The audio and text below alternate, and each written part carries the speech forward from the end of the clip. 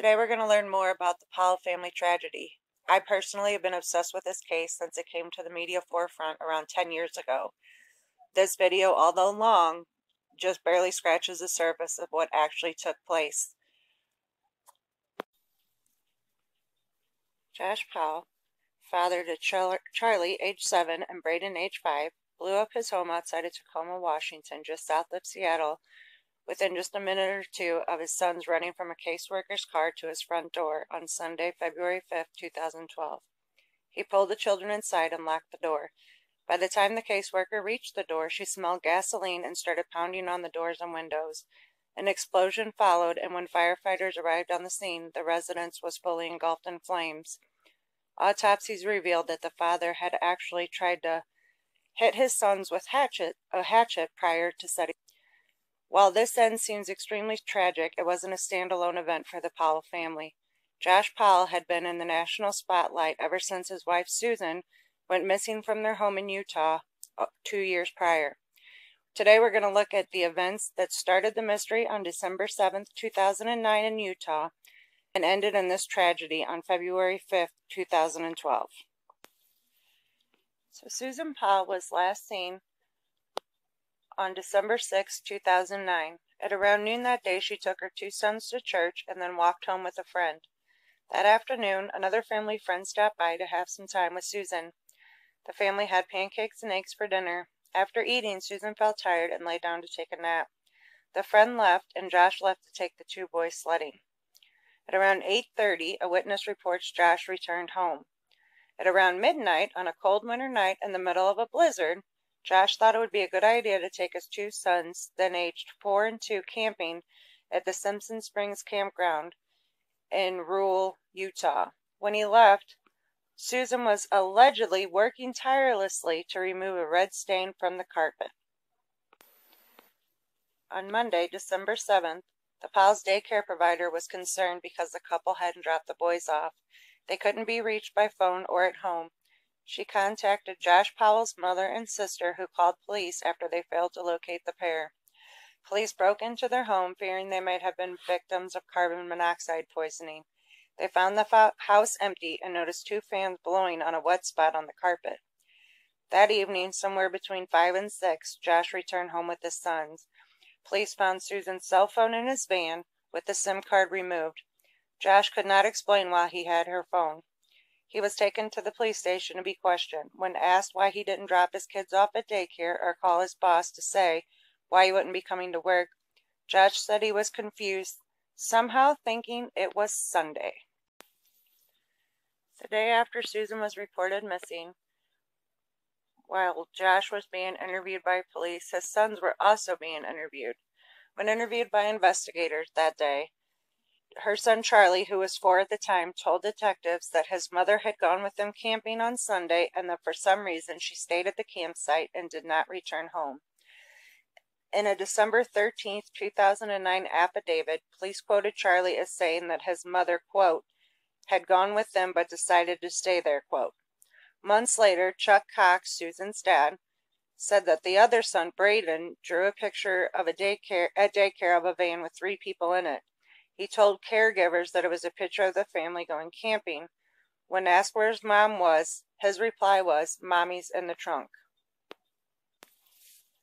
A week after his wife had been reported missing, Josh Powell hired defense attorney Scott C. Williams and promptly skipped a 3rd interview with the West Valley City Police.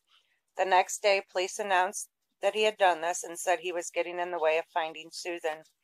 Later that day, Josh contacted Charlie and Braden's daycare provider and told an employee that the children would not be coming back and that she probably will not ever see them again. The day after withdrawing his kids from daycare, Josh canceled all of Susan's chiropractor appointments. He was then questioned by police, and this time they named him as a person of interest, the only person to be named so in this case. 10 days after Susan was reported missing, Josh cleaned out her retirement accounts. According to a warrant filed in 2010, police said that Josh Powell told co-workers at a company Christmas party, apparently just days after his wife had vanished, that in order to get away with murder, he would hide a body in a mine shaft in the west desert of Utah. He believed he could hide this from law enforcement, as they would never want to search an unstable mine. By the end of 2009, West Valley police were looking into the Powell's bank records and insurance policies. Interestingly, June 28, 2009, just before his wife went missing, Josh took out a New York life insurance policy worth an estimated $1 million on her. The policy was worth $250,000 each for Braden and Charlie.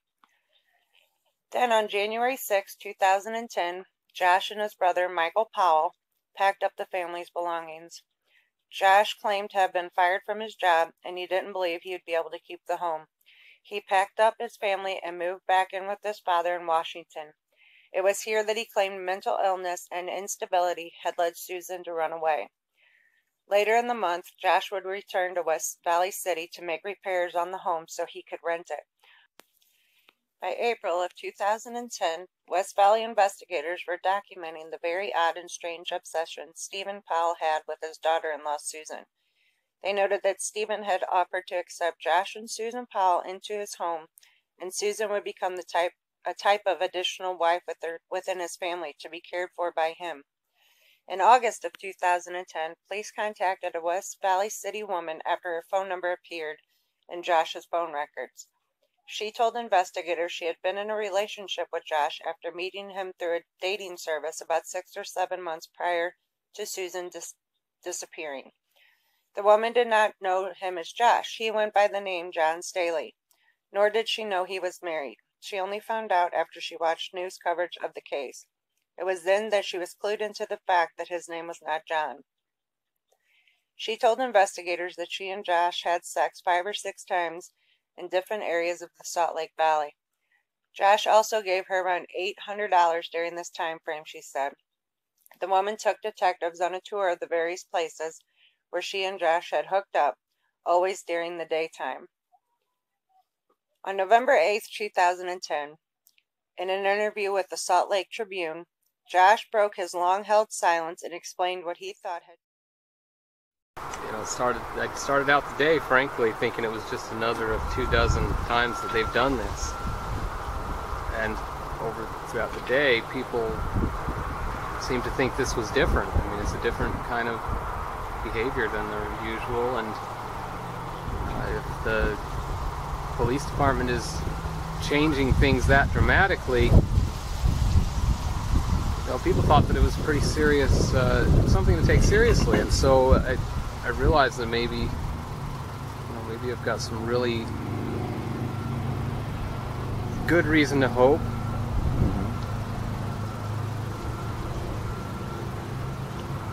You're looking for a resolution to this, it sounds like. I would like a resolution.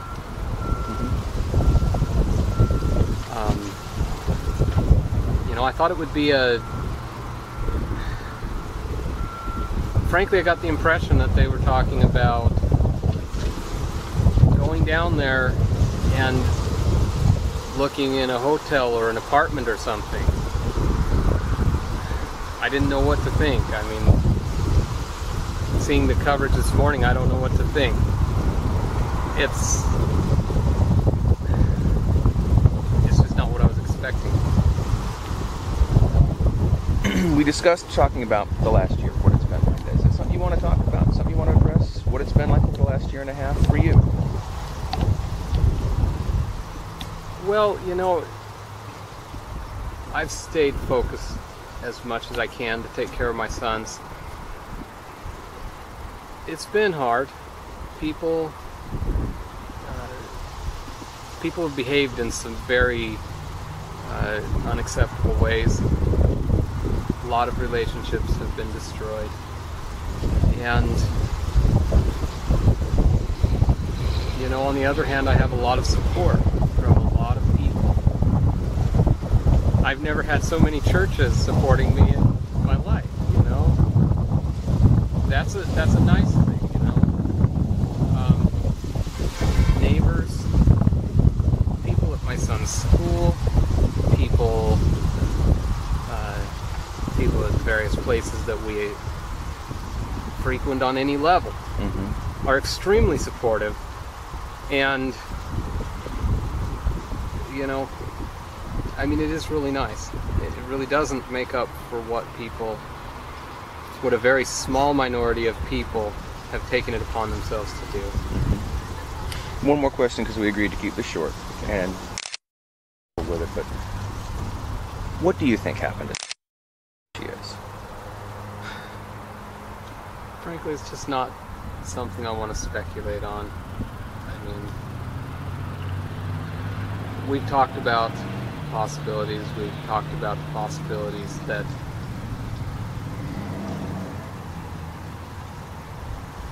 I mean, frankly, I don't believe at all, obviously, anything that these people that have been out there saying stuff, I don't believe anything that they've been saying, you know? He said that Susan was extremely unstable and that mental illness had driven her to leave her family.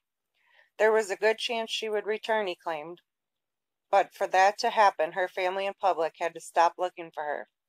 She knows she will be chewed up like a hamburger when she comes back, he said. He added that Susan's family had created an image of Susan that was simply too difficult for her to live up to. She can't come back with them treating her this way, he said. They want her to be perfect, a saint with no fallibility. Just a few weeks later, on December 6, 2010, Josh and his father Stephen made another claim about Susan's disappearance. This time, the pair claimed that Susan had run off with a Utah man by the name of Stephen Kutcher, who disappeared in Nevada in December of 2009. The Powell said that the pair took off to Brazil, where Kutcher lived with his LDS mission. The pair had probably married and started a new life. It in fact turned out that Susan and Stephen never had a connection, and this was just another one of their false claims. Months later, on August 25th of 2011, Stephen Powell, Josh's dad, made another claim about Susan. This time he claimed that he and Susan had a romantic relationship and that he had become obsessed with her. Quote, frankly, after a period of time, a year or two after her approaching me and being the one that was really initiating things and trying to titillate me and get my attention, I became very interested in her. And on September 22nd of 2011, Stephen Powell, age 61, was arrested and charged with 14 counts of voyeurism and 1 count of possession of depictions of minors engaged in sexually explicit conduct. The arrest stemmed from the discovery of thousands of images of females being videotaped without their knowledge. They found this in his home, including images of the missing Susan Powell. Investigators found the images after seizing computer disks while looking for evidence in the disappearance of Susan. Some of the videos featured victims as young as 8. Investigators said it appeared as though some of the photos were taken from inside the Powell's home. It is estimated that they were taken from June of 2006 to August of 2007, when some of the victims lived in the neighborhood. At that time, Stephen Powell was sentenced to a 2.5-year prison sentence. He was released from prison in July of 2017. The boys, Braden and Charlie, were placed in foster care on the day of Stephen Powell's arrest.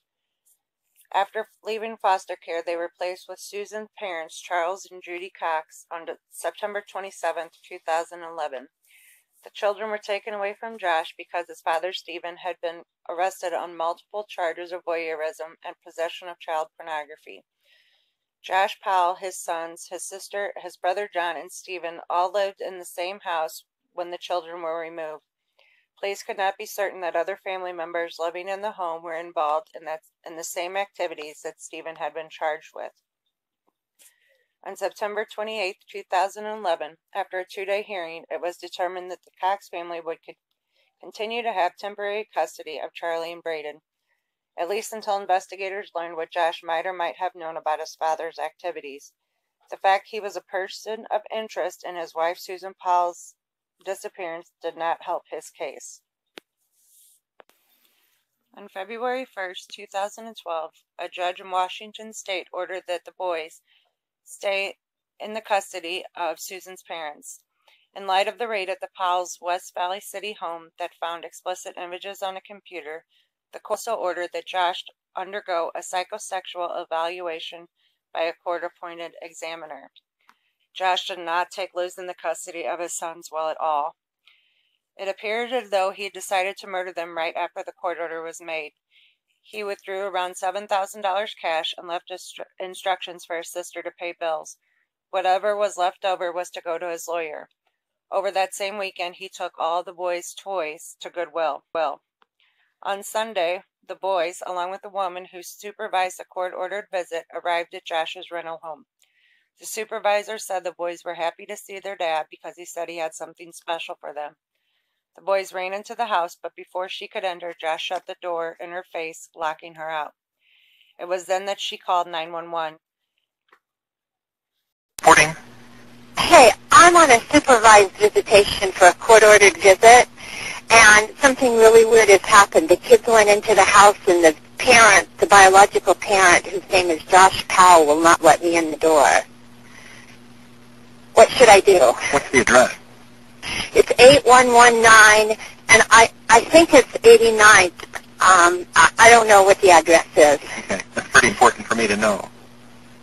I'm sorry, I can't. Just a minute. Let me get in my car and see if I can find it. Nothing like this has ever happened before at these visitations, so I'm really shocked. And I could hear one of the kids crying, but he still wouldn't let me in. Okay, it is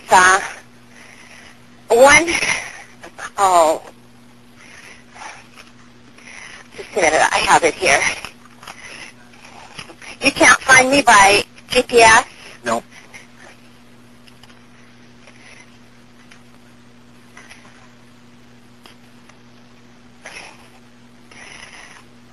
Okay, it is, I still can't find it.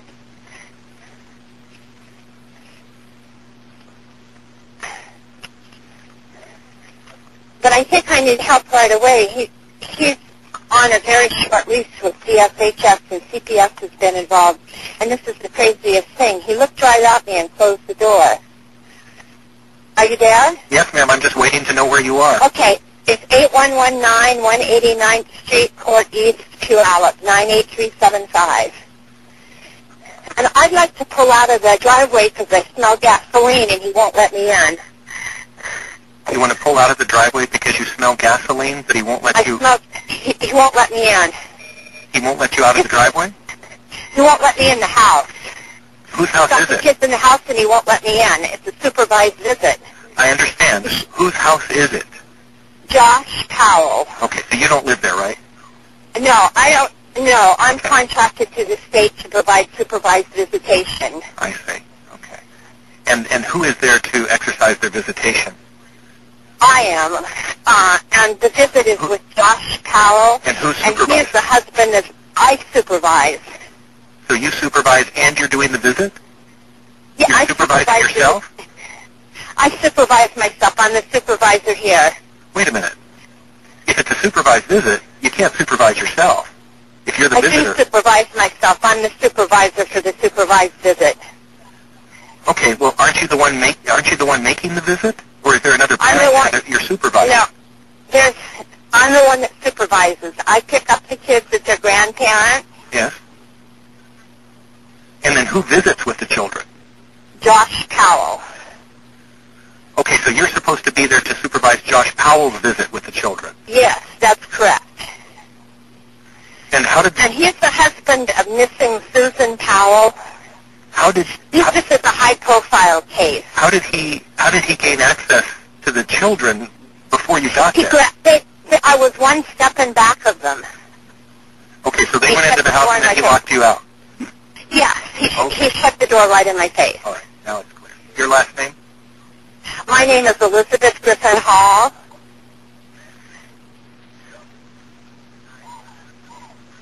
Griffin Hall is hyphenated? Yes. And what's your phone number, Elizabeth? This cell phone number is 360-990-9955. And what agency are you with? Foster Care Resource Network.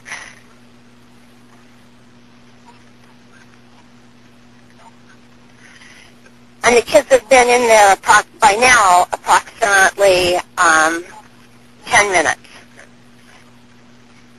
And he knows How this many is children? a supervised visit. 2. Braden is 5 and Charlie is 7.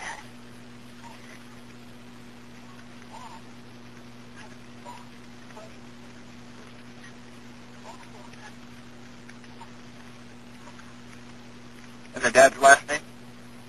Powell, P-O-W-E-L, L. 2 L's? 2 L's at the end of Powell? Yes. His first name? His first name is Josh. Black, white, Asian, Hispanic, native? He's white. Date of birth? I don't know. He's about 39. How tall? 5'10", 150 pounds. Hair color? Brown. Did you notice what he was wearing? No, I didn't notice what he was wearing. Is he alone then, or is anybody I else? don't know. I couldn't get in the house.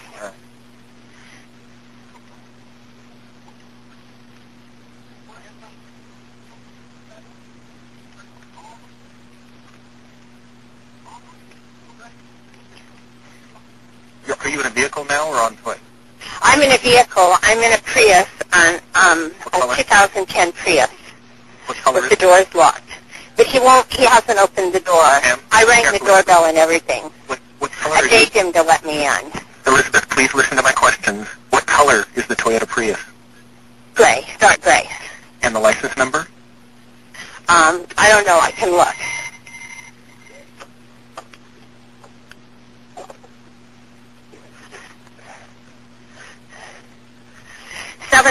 ZM8. Zebra Mary Henry? Yes. All right, we'll have somebody look for you there. Okay, how long will it be? I don't know, ma'am. They have to respond to emergency, life-threatening situations first. The first available deputy Well, is responding. this could be life-threatening. He went to court on Wednesday, and he didn't get his kids back. And this is really, I'm afraid for their lives. Okay, has he threatened the lives of the children previously? I have no idea. All right, we'll have the first available deputy contact you. Thank you. Bye.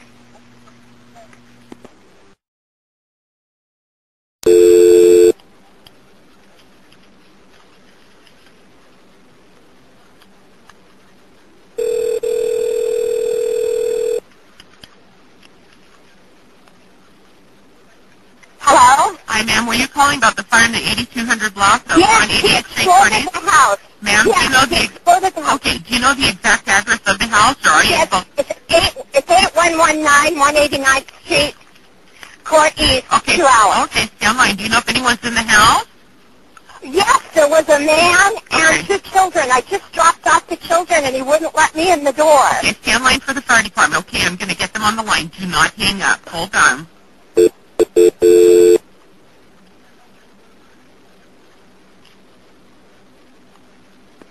Stay on the phone here with me, ma'am.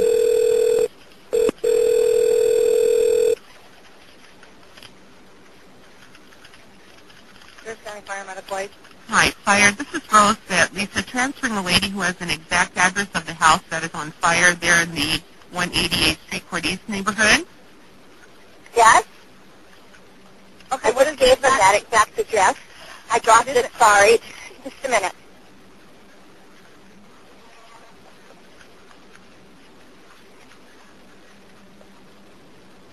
I can hear the fire trucks, but they're not here yet. It's 8119. There. What? We have an engine there.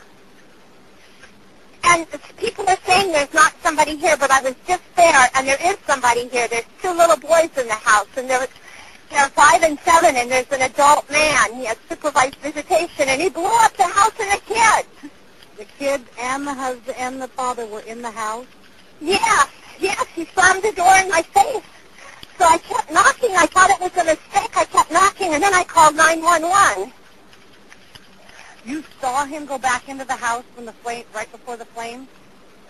He didn't ever leave the house. He just opened the door. The kids were 1 step ahead of me. They're 5 and 7. They were 1 step ahead of me, and he slammed the door in my face. And you think he might have done this intentionally? Yes. Okay. County, go ahead with what you need. I'll pass that on to my Thank you very much, fire. Ma'am, what is your name, please? I'm Elizabeth Griffin Hall, and I'm the supervised visitor. Okay, hold on. Elizabeth, hold on just a moment, ma'am. Okay, so your last name is Griffin what? Griffin Hall, Griffin hyphen Hall, Hall. Okay, and your phone number 360-990-9955 is your personal cell number. Is that correct? Yeah, that's Okay. correct. Where are you at right now? I'm at 81112 on the same court. Okay, so you're waiting down the street at 8112 109th Street Court, 189th Street Court East. Yes. Okay. And are you in your car? I was in my car. I'm standing outside it right now. Okay. Is that your home? Is that your home address? No, that's not my home Okay. address. I was the supervised visitation coordinator. I picked the children up. Parents. What is this person's name? His name is Josh Powell. Once the boys were inside, Josh took an axe and struck them both. Josh then scattered gas around the house, tossing it on the walls, floors, and ceilings. Before setting the fire, he emailed family and friends and even left voice messages. Hello, this is Josh. I'm calling to say goodbye. I am not able to live without my son, and I'm not able to go on anymore. I'm sorry to everyone I've hurt. Goodbye. Josh then put a 5-gallon gas can by the front door, placed another between his knees, and lit a match.